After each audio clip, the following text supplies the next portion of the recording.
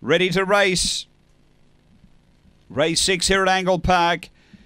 Away and speed out wide here. Libby Raiders pushing on. Emily Nolan and Cooper Scooper, so the faves are all there. Emily Nolan had the pace to get down and lead. Libby Raiders second, a couple away. Woodside King around the outside. Emily Storm 4 away as You Send Me, and then Rhinestone Hawk. Back toward the tail is Dakota Cam, and there's one that's not going to finish the race. It's Cooper Scooper racing to the turn. Front runner here is Emily Nolan. Libby Raider a length and a half away, and then Woodside King. It's Emily Nolan in front from Libby Raider, and Emily Nolan beats Libby Raider, third Woodside King, and then Emily Storm.